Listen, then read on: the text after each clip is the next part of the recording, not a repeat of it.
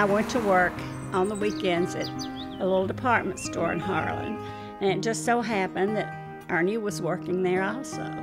When I first met him, I thought he was just the best looking guy I'd ever seen. We've been together 55 years. That's a long time, isn't it? Jan is one of the most outgoing people I've ever met. She's a AAA salesperson. That's where a lot of the success of our candles came from. She was our chief salesperson at one of our stores. And when we first started the business, it would not have gone forward had she not been really pushing in sales. Our first store was here in Frankfort on Louisville Road, and it was just a big box building. Therefore, we called it the gift box. We sold gifts and antiques, and in fact, that was the first outlet for our candle business. I went to market, and at that time there was this candle company that had just opened. I liked the way they smell, so I bought them and put them in the store, and they did really well. But I started getting a lot of them back because people would bring in their half-full jars and say, "This candle doesn't smell anymore." We learned from people in the industry that the manufacturers would put fragrance only in the top part of the candle.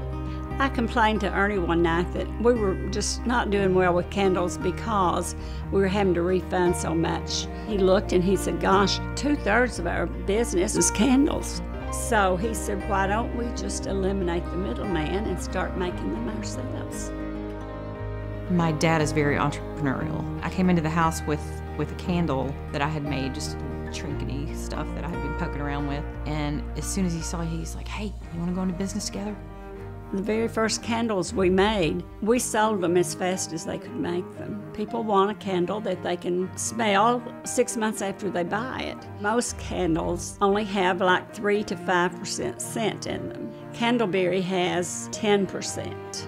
The Candleberry company tries to make the highest quality product possible. And so it's not just the fragrance that is exceptional, because we buy the very best fragrances, but it's also the way that those candles are put together.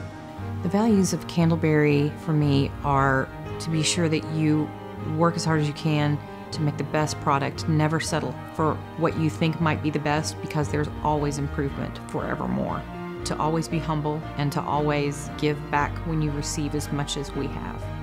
We want the product to be reliable and consistent because we want our customers to come back. We want to grow the business so that it is there for the grandkids and for the great-grandkids and that kind of thing. We don't want this to be a short-lived candle company, and there are a lot of short-lived candle companies out there. There's a lot that have gone out of business just since we have been in business that I know of. Large candle companies that have gone out of business.